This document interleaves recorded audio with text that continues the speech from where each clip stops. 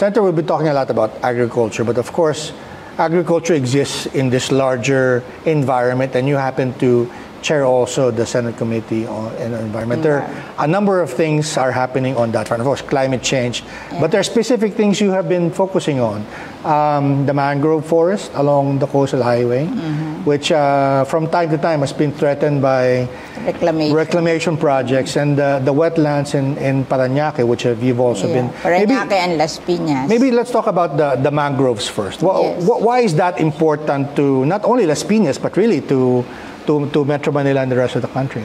You know, during the time of Yolanda, I visited Samar and Leyte because as chairman of the Agriculture and Food, and I went with the DA, okay naman sila. We visited all the hard-hit towns in Samar and Leyte during Yolanda to distribute seedlings, animal, different fertilizer, everything that can help them.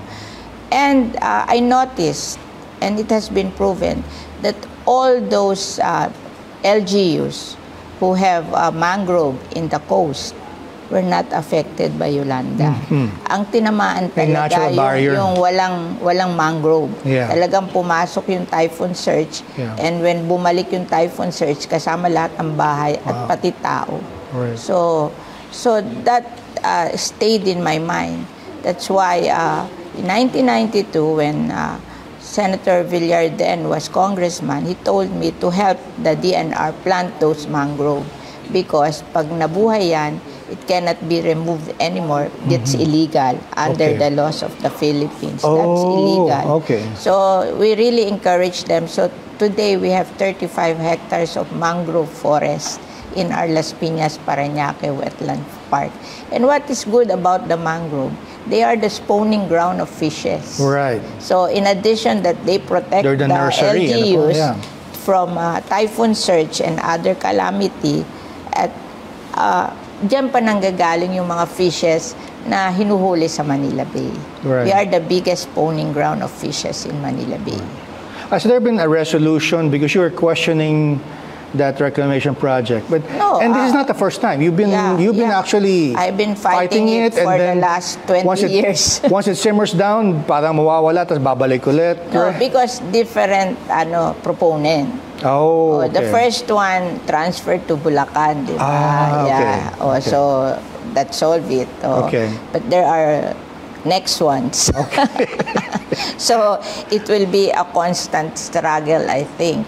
But my to the department, I mean, we cannot stop the proponent, but they are the Department of Environment and Natural Resources. They should be the one to stop it, because it's really bad for the environment. Like for example, in Las Piñas, Parañaque, and Bacoor, we have 4 rivers going out to Manila Bay. And where will the water go if they close that portion of Manila Bay? We are a cove.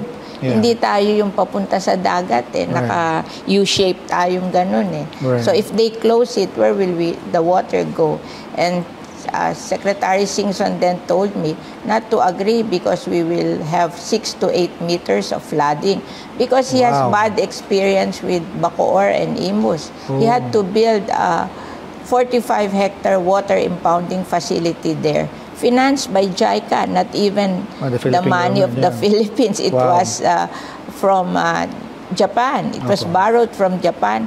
And lately, I talked to Senator Strike. He said it did not solve the problem. There is also still flooding. So I don't want that to happen to Las Piñas.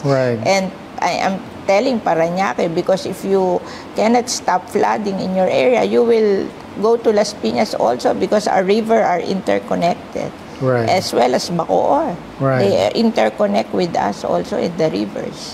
So that's why I was able to declare the Las Piñas Parañaque Wetland Park as a legislated protected area. They cannot touch the park, but they can reclaim our buffer zone. That's what I'm fighting for now. That the buffer zone will be honored.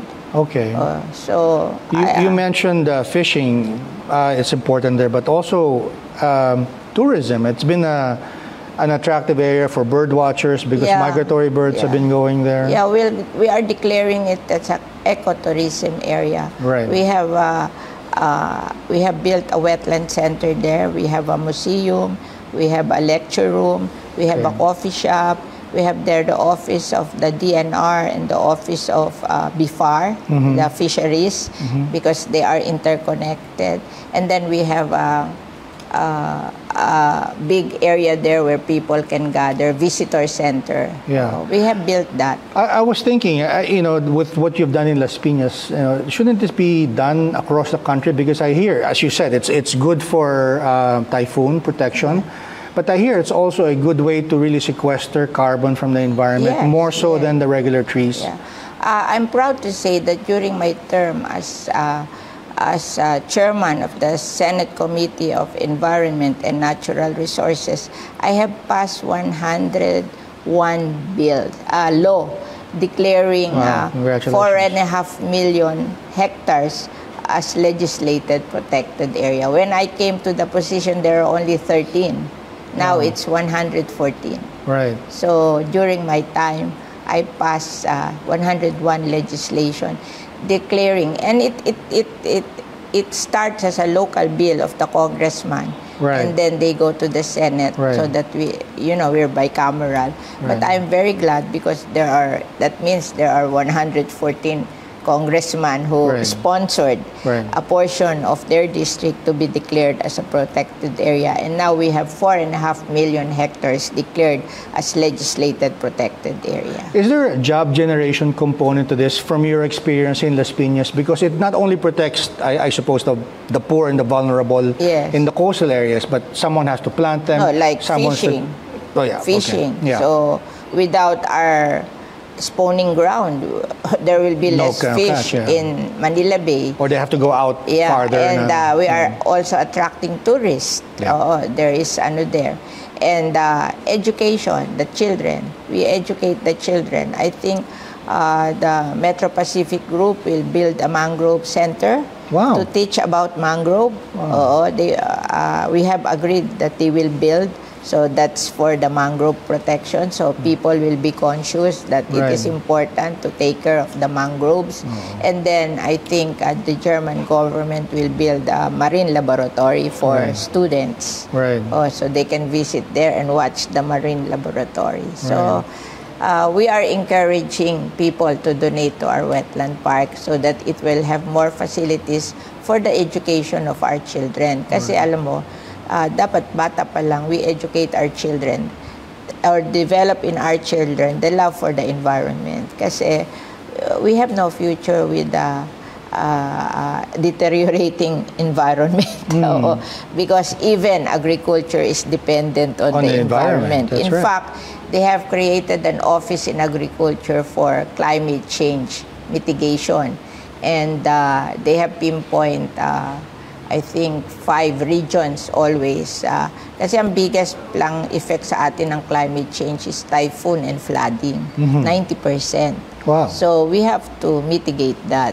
So we are now developing programs by which we can mitigate the effect of typhoon and flooding. And one of them is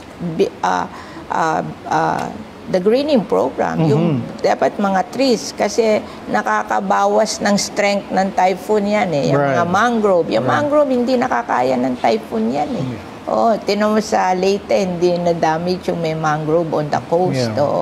And then of course, sabi nila i-develop daw ang root crops. Kasi pag nag-typhoon, nasa ilalim ng lupa, hindi nasisira.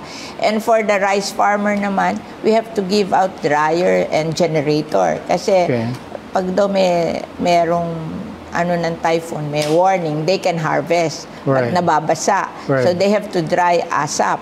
And so they have to have dryers. But sometimes wala namang kuryente, so how will the dryer function? So you have to give them generators also. So even without the kuryente, di ba na-damage ng typhoon ng kuryente, they can use their generator. And things like that. And then maybe teach them to build small water impounding facilities para maipon nila yung tubig and then use them during drought or during the dry season para wala tayong problem about irrigation. But it must be frustrating, Senator. Parang you fight back against all of these projects. You focus on some other things, but you turn your head, andun na naman sila. As you said, different proponent. I think you really have to. It will take time. Okay. I'm used to that. I have been in government for so long. Okay. It will take time. And I guess I will just have to do my best during my term and pray that what I left them, they will continue. Yeah. Before we go on break, Senator, you were talking earlier about the Parañaque wetland. Is this different from the mangrove area? I mean, can you talk? Same. Okay. The same. Okay. It's 182 hectares. Wow. And 35 hectares are mangrove because it covers Las Piñas and Parañaque. Yeah. There are two islands, the Freedom Island and the I forgot the other island. Yeah. Two islands. One is in Parañaque and one is in Las Piñas. Right. Well, so hopefully you're successful. Maybe next time we have this interview, we go there. Opo. So you can appreciate it better. Opo. And it's an ecotourism area. Sige po.